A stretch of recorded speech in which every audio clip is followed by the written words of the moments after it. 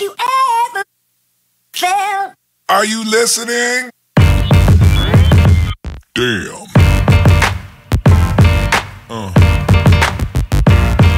Yeah. Hey guys, and welcome back to another episode of Assassin's Creed. And last time, if you saw the last episode, we were kidnapping a fat man and interrogating him. Really enough, I'm joking, we were trying to get some information out of him. He was more look like Fat Man Scoop. Fat Man Scoop? No, I won't start singing, I promise. Okay, we're just trying to find out where we're going. Always good to know. If I remember rightly, in this mission, aren't we going to interrogate another fat man? Yeah. Fat man, sorry, I didn't say fat clearly enough. Right, we're going to do sequence 4. When was the right one? It always cracks me up how games have advanced so much now. They could practically do a scale model of London. Well, yeah, whatever happened to the days of Mario? When all they could program was birds, bricks, and mushrooms. Yeah, that sounds like a really weird recipe for dinner there. Yeah, I know. Okay, we're going to do sequence 4, we're just setting a waypoint. For this recipe, you throw in the pan, birds, a couple of pigeons should do the trick, bricks, remember to crush them up or you'll lose your teeth, and mushrooms. Okay, we're going to try and upgrade our skills. Yeah, that's basically it, guys. We do realise that we are quite low in terms of where we should be at the moment. We should be at least to level 4, I think, and we are now currently at level 3. Yeah, we're just doubling up our health. It's always good to have double health. It's always good to upgrade as well. Yeah, with the amount of scraps you get into, you need double health. It's always good to upgrade as well. I like upgrading stuff. Cars. Phones. I told you before, guys, she's under the illusion that she hates things that seem obsolete, so she has to get the newest stuff. That may be true with clothes, but not with everything. Of course. Like I said, if I had the money to upgrade those things, I would. And if I had money to do it all the time. And if I said not everything, I mean she loves a bit of Superdry. That's clothes. You just said that. The clothing brand Superdry. If any new Superdry tops come out, you can bet she's at the store. No, that's trainers. Harassing the man and threatening to... No, I'm joking. I was going to say something really nasty there, but I thought, no, I won't. Just decided what else we can upgrade. Yeah, but the only thing we can upgrade isn't that pouches or belts. Yeah. And there's not really much, well, point in doing that, because as we've realised, is regardless of whether you upgrade the belts, and it upgrades the capacity, it doesn't mean you can put any weapons that are significant in those places. Mm. The only thing we've got now that we can use of any significance with this fellow is, I think, a gun. I say not significant. If you pulled out a gun on somebody, they'll go, oh, that little pea shooter. I'm not scared at all. Yeah, I know. They'd all be shitting their pants. Even if it was a 1930s gun, you'd still be shitting your pants. I mean, the person that shot you would end up on their arse themselves because of the recoil. Fair enough. That's like if someone shot you with... Remember you had those military guns that you have to put on the stand? Yeah. By the time someone fucking shot you with one of those, you could have fucking ran away, really. Just imagine that if someone ever burgled your house, you'd have to sit on one of the garden fences and lean the gun on it, so you'd have to deal with the recoil. I've got you! What are those guns called again? They're the old 1930s revolvers you're thinking of. Yeah.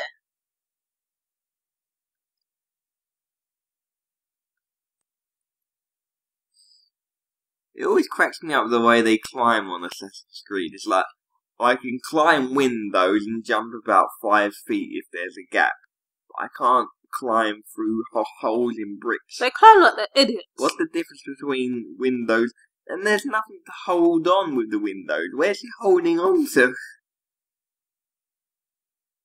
This is called free running across roofs. I said roofs, by the way, guys. It did sound like I said roosts. Free running across roofs. Now they're picking my eyes. Okay, I'm lost. Oh, you'll find your way soon, or eventually. Oh, I know where I'm going now. Lost my marker for a second. Fucking hell. Talk about almost shit my pants because I almost fell off the building. You say that, you just done a controlled fall. Or falling with style. And yes, if you remember, that's a reference to Toy Story. Thought I'd take a carriage, throw you up, get out, bitch. Sorry guys, if you had seen any of the previous videos, you would know that we like running everywhere, but I think for this mission it would be more sensible to take a horse and carriage. Yeah, since the distance we would have to go would take us another 4 or 5 minutes to get there. However, it's funny how they've got old London so accurately mapped out. With the horse and carriage and stuff. You do. It's not really that hard. I mean, if you can program buildings and streets, I'm pretty sure carriages are pretty much the same thing. It's just only the wheels that really have to move. The horses would be a bit more, let's say, complicated because you'd have to work out the way the horses would react and program it accordingly. That's what I meant. I meant the horses.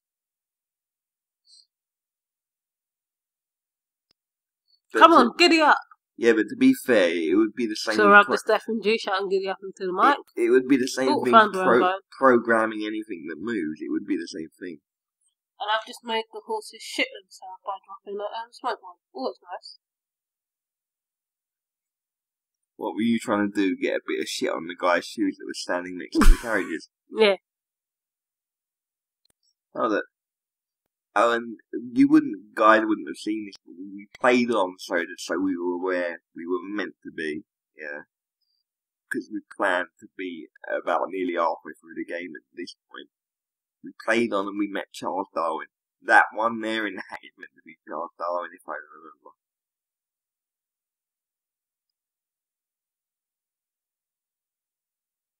Because as far as I remember, he's the same person that helped us in the previous mission when we went into one of the factories. Like I said, because we played on, you guys wouldn't have seen that, but you'll see every mission from now on. Yeah.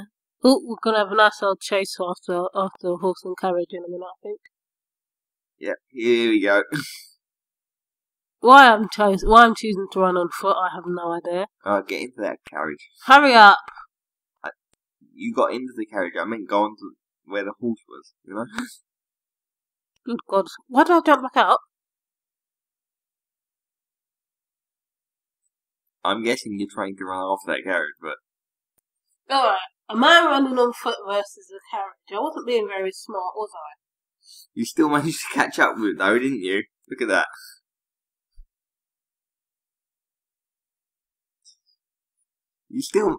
What carriage are you actually looking for, I swear? I don't know anymore. I don't know what the heck I'm doing. I have not... I think... Have you just given up and tried to get him on foot? I think I'm trying to chase him on foot. Sorry, guys. Well, you think you are trying to chase him on foot? Yeah. You know what I meant. Sorry, I'm just really laughing. It's alright. I'll catch him on foot, but I'll have very bloody feet. Where I've taken all the skin off of him. And you wouldn't have wanted to do that in 19th century London. You've just damaged yourself with a smoke bomb there. What the hell? Oh, sorry, I meant to say 18th century London. 19th century would have been in the 19th. No, 19th century. The way it works, you know, that's in 1800s. The 1800s was the 19th century. That's what I meant to say. I did say it right the first time. Yes, you did. Yeah, you don't want to be having bloody feet in 19th century London. Or injuring yourself at all. You're probably under all kinds of illnesses. No, not much from the cobblestones. It's more from the piss and shit people would have thrown out the window. Only poor houses though, because by the 1920s, I think it was, or 1820s, I think rich people would have had toilets. Yes. But what I'm trying to explain to you is we're running over cobblestones. Okay. I've just got myself into a sticky situation, I think. Have you already recruited that guy that's in the front with us? Yeah. I take it, otherwise he wouldn't have let you use his carriage, wouldn't you?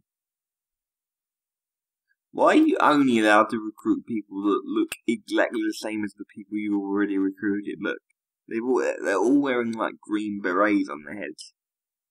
Is that green? Mm-hmm. Or is it grey? Grey. I can't tell because his head's so small.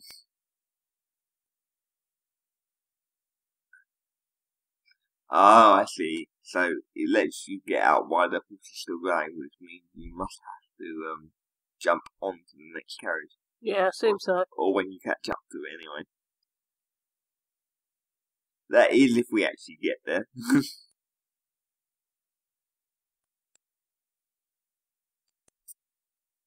Tora, underlay. Faster! I go the English way. He goes the old English way. What, Tora? That's more Mexican for Tora underlay.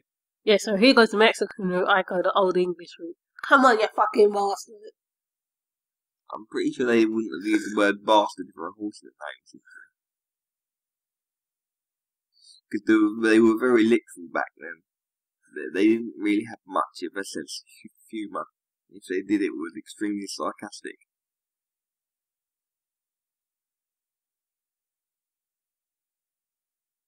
Okay. I'm feeling chasing my feet again, clearly. 19th century, if I remember, is supposed to be the beginning of, or well, late 19th century was supposed to be the beginning of the middle classes. Because that's when trains were widely introduced. People found it easier to travel, which meant the economy improved because they could also export or at least transfer things like cargo and things like products that they wanted to ship from place to place. Yeah. Sorry, I didn't mean to give you an economic lesson. I just remembered something that I saw on a program I was recently watching. Economics 101 with Lee Elliott. No, that is what it was, and it's also the first machine or the first mode of transport that actually broke the class system down, because for once you were able to see middle class and upper class on the same train. They were in separate. Tune in next week for our geography and history lessons. Alright, then I won't tell you any interesting facts. Fuck you. Fuck you, missus. Not you guys. You guys are alright. I know you enjoy my facts. Say that and half of them are asleep already. Fucking hell, well, that backfired on me. I just done a army roll out of a truck. It's a horse and carriage. How can a horse and carriage look like a truck? It's the same thing. Oh, look, now we're on the back of it.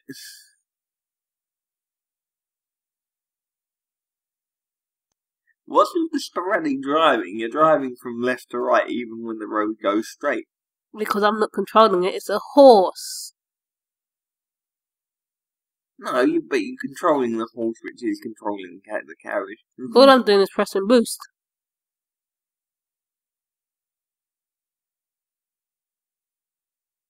Fucking hell. Now you've lost it again. No, wait. She's found it. Or found something. I found another one. I don't think it's the same carriage. I really do think you have to get on the carriage you're chasing. I don't think the point is to smash it up, because I think if that was true, it wouldn't let you stand up while the carriage was still moving. Yeah.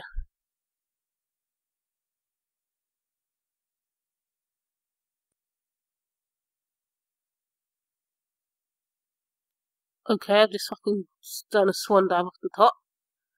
This isn't going very well for me, sorry guys. Now if I find something else, hopefully with this attempt, which is about the fourth attempt of getting onto the guy's carriage, will actually go well. You don't want me on any guy's carriage. Or horse. Well, except for my carriage. Which I'm using as a euphemism, clearly.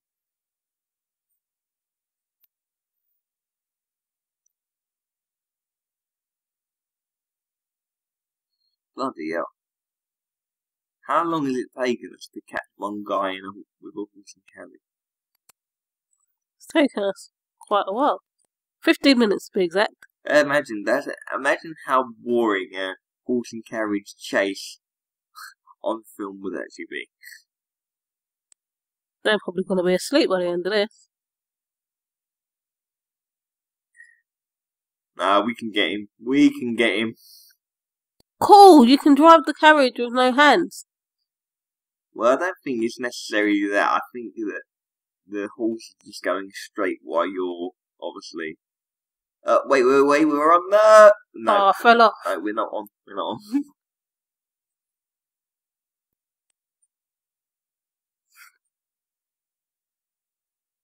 Come on, we can do it. We can do this. He says with a veiled attempt of optimism. I'll give you a veiled attempt of optimism. I still find it funny how there are massive white lines on the road, like you wouldn't know where to go. That's good. Yeah, but you can see the map there, you can see where the target is, you can see where you are. What else would you need? To know where to go.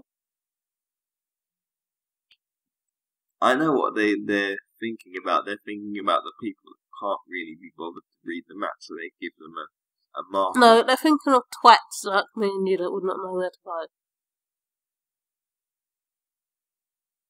Yeah, but you can. I understand, if the person that you've got to get is not in plain sight. Yeah.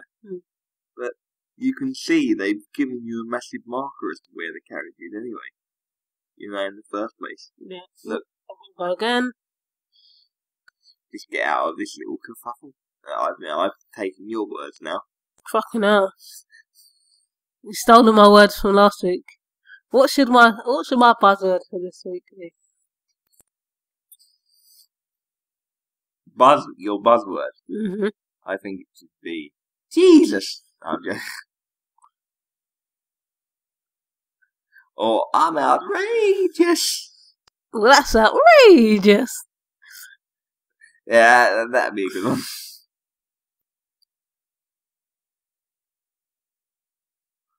Alright, we'll try and get that trending, guys. But you gotta say it with a slightly higher pitched voice at the end. That's outrageous. If I do that, they'll have no ears left. No, I don't mean you. I mean people in general. You've got a high enough pitched voice as it is. We're nearly there. We're there. We're there. We're there. Get off. Get off, you bastard. Bye, motherfucker. Now what we gotta do, we gotta scare him, I'll take it. Yeah. So basically crash into everything. Crash into everything inside. We've lost the carriage with no one on it. Move, bitch. Get out the way, bitch. Sorry, I started singing Ludacris down the mic. You mean move, bitch? Get out the way. Yeah. Although I have to admit that there's a reason Ludacris started with films. I think he realised that there were too many rappers coming through, and it would be hard to compete, as it were.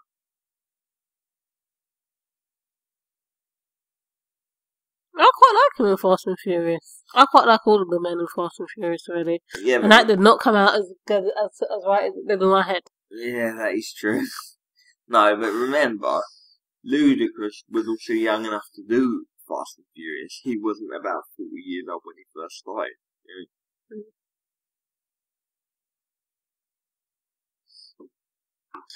So I'm still trying to destroy the carriage.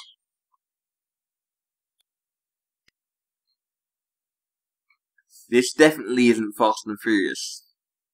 This is called The Young and the Reckless. That's actually quite good there, mate. I think you should get that trending with Young and the Reckless. So what have we got to get trending? Oh, Out. that's outrageous! And the Young and the Reckless. Use that as a hashtag on Twitter, who's ever watching this video. If you like anything, you've just got to put "that's outrageous" at the end of it.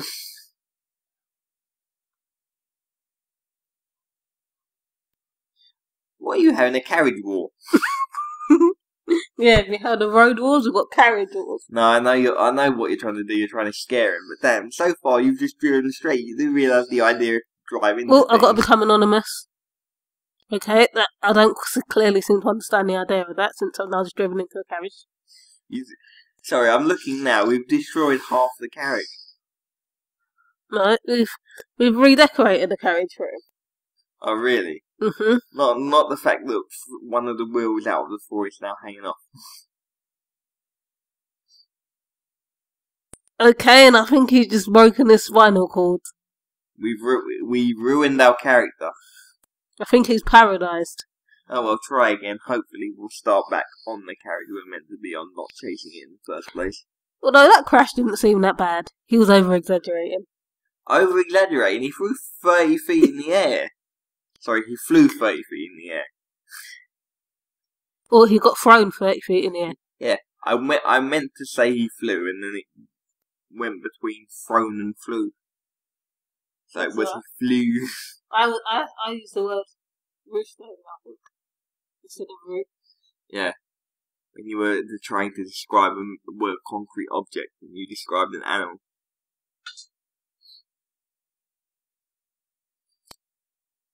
Oh well, another go. How many attempts at this? We had 4 attempts at getting onto the carriage. This is the second attempt at trying to intimidate somebody. Let's see how well this goes.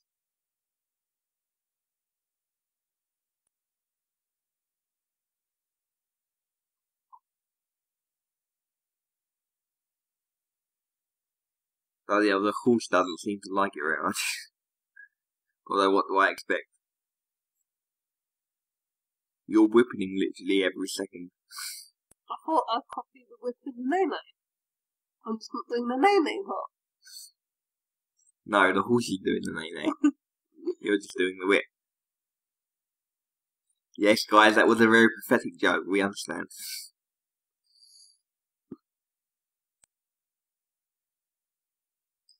Come here, whip. Watch me, Nana. Watch me whip, mate. Watch me then.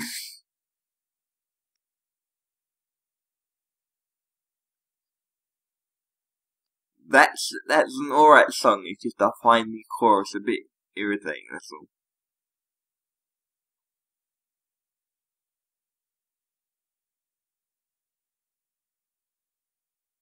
But it seems like you're trying to avoid stuff, not trying to hit it. You do realise the idea is, oh, there we are. We crashed into a building. And I just ran the woman over. I'm hoping that she likes being on the floor. Because she could be there for a while. Especially in 19th century London. They wouldn't have known how to set her bones back right. I don't think she has any. She has, but they're all in bits. And I just hiccup down the mic, I'm sorry. Don't worry. I think we got a new mic. I think this one's not sensitive enough. Well, actually very sensitive. It doesn't actually pick up any background noise, but it always manages to pick us up very well. Mm-hmm. That's mission 4 now, almost complete after we finish chatting to this nice guy. I think it is complete, because isn't he telling us? There it is. Now it is. Bye, guys. Don't forget to like, share, and subscribe, and make life fun. Yeah, remember to make life fun, guys. See you there. See ya, bye. See ya, bye.